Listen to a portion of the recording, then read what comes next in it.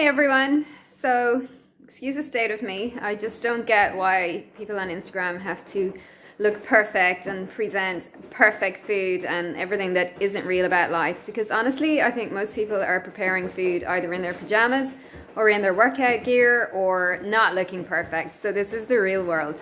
So I'm going to share with you, I don't know, it's like I've had a revelation in how to make soup that I don't know why I didn't either hear about it or come up with it myself recently. I'm all for using, sorry, we have a dog stealing things off the table. He now wants to play tag. What have you got? You're bold, and if I try and chase, it's just going to become an epic game of tag. So I like using homemade broths for making soup.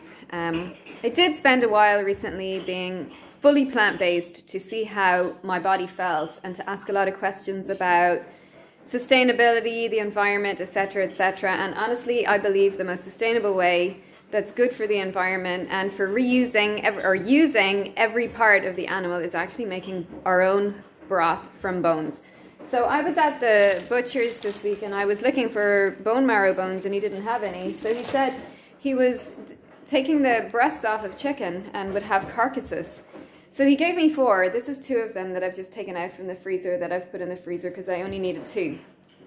There's so much meat on them. So I took these carcasses, 2 of them. I put them in my, I'll just put these down. I put them in my crock pot, which you can see here. I covered them in water and I let them simmer away on the slow cooker function of low for 12 hours. And that made amazing lean broth. I lifted the bones out carefully using a slotted spoon like this so that the stock drained through and I could hold on to the carcasses. And then I took the meat off them when they were cold with my hands and I got a tub this size of chicken meat off of the carcasses, which would have, I don't know, were they just getting thrown in the bin? What a waste. So this now is going to feed the dogs for several days. So once I'd lifted the bones out of the stock, I was left with a crock pot full of bone broth. Normally we take this out, we wash everything, and then we start again and we make our soup. No, I just threw all of my soup ingredients back in here into the broth and let it simmer on about 115 for an hour. So I put in onions, garlic, some of my dad's giant marrow, a carrot, and some leftover potatoes that looked like they were dying, but still perfectly fine for making soup. And now I have beautiful soup, liters of it, that can be used for meals, that can be frozen for lunches or for snacks.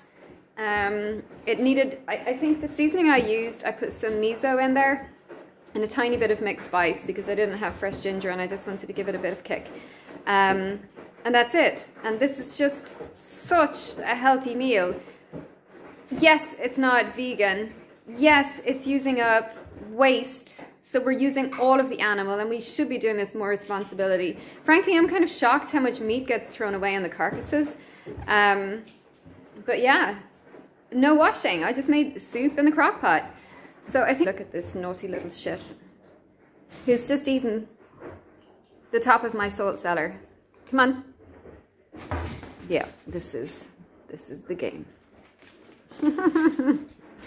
So, let me know how you get on with making some crock pot soup. This is the second batch I've made. The first one worked amazing and I did it with beef bones. So yeah, bye.